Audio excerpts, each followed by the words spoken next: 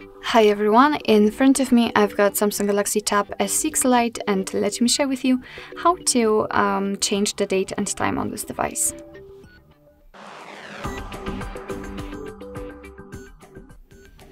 So first of all, let's enter the settings, and then here in this left section scroll down to the very bottom almost to find the general management. Now let's tap on date and time here, and as you can see here we've got some options connected with the date and time. However, we cannot manually change it. It is because we are using automatic date and time. So first of all, we have to turn off both of those options, basically here we've got more options, thanks to which we will be able to set the date and time. So let me begin with a date. After tapping on it, you will see this calendar, and you can pick the date you want to use, randomly this one. Tap on done. The same situation with the time, but here just by swiping change the time. Tap on done again, and it will be immediately applied, of course. As you can see, it is visible on the status bar.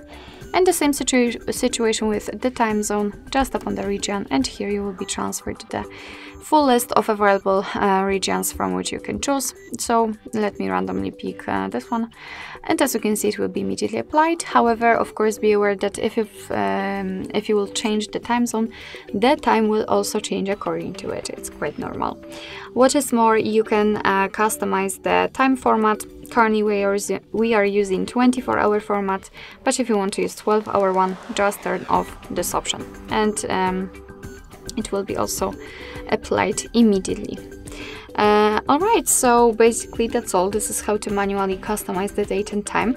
Of course, if you want to, you can go back to all previous settings just by tapping on those switchers, so it is much easier and faster. Alright, so basically that's all. This is how to manage the date and time in your Samsung Galaxy Tab S6 Lite. Thank you so much for watching. I hope that this video was helpful, and if it was, please hit the subscribe button and leave the thumbs up.